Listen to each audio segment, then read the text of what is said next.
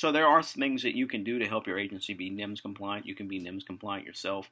You can take the training and do the things NIMS 100, 200, 700, 800. Of course, you're supposed to have that anyway.